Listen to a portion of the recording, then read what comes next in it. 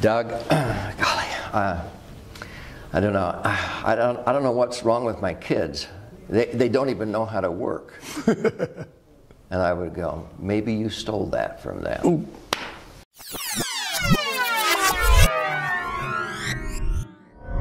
My last question, when you're talking about what I stumbled across this industry, selfishly, I was just looking to pay the bills. I get involved, make a paycheck, it was versus mortgages or versus this.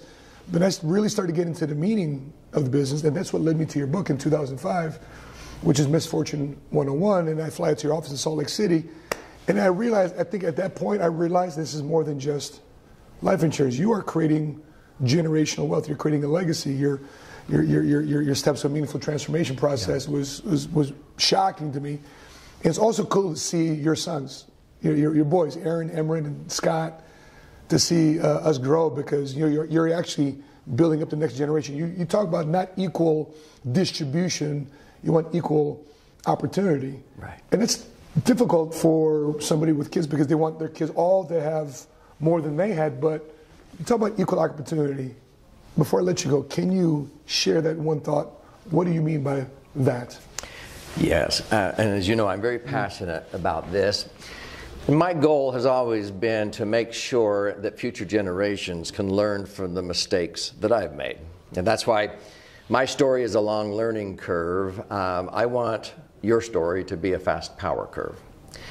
And when I watched my sons and my son-in-law begin to grasp this, and I didn't pay them. They didn't fall into, they actually worked for nothing for the first couple of years, and they learned by osmosis and so forth. I wouldn't pay them, my son edited my book and what have you. Okay. But it's because, do you want me to be honest or gentle, Matt? Honest. Yeah, okay, I thought so. When I would meet with people and they were highly successful, and I would often ask a question. So how did you go from rags to riches? How did you achieve this empire? And they would begin to tell me their story about how they started out from scratch and so forth, just like I did at Kentucky Fried Chicken, making $1 an hour and so forth. And then they were super successful working their entire lifetime. And then oft times they would say, man, I have worked so hard. My kids will never have to work as hard as I did. Well, okay. And so they would come back through the years, and then when they would retire, they would often come in and I'd say, how's it going? And they went, Doug, golly, I don't know. I don't know what's wrong with my kids. They don't even know how to work. And I would go, maybe you stole that from them. Ooh. As a parent, oftentimes we think we're helping our children by giving them everything. So when they said, my kids will never have to work as hard as I did, I'm going, well, wait a minute here. You just talked about that's what made a man out of you.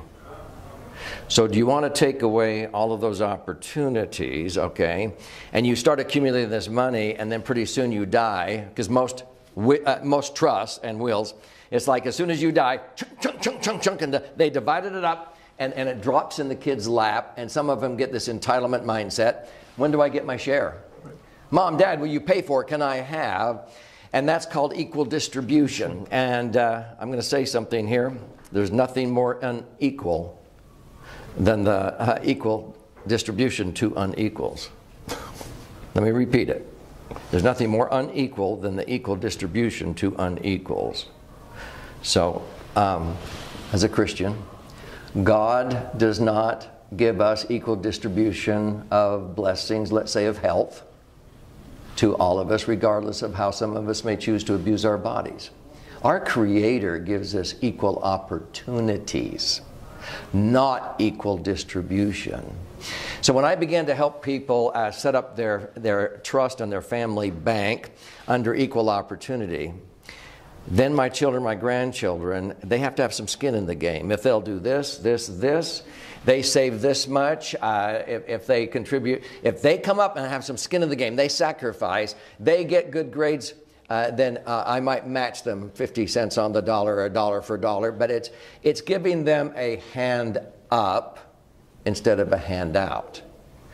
I taught this to our grandkids at Grandpa's camp by giving all of the grandchildren little jars with caterpillars in them, and they watched in awe as the caterpillars made their cocoon, their chrysalis. A couple of weeks later, they're watching it begin to emerge in the measure of its full creation as a monarch butterfly, and I warned them. What will they be tempted to do when they see it struggling? To help it out.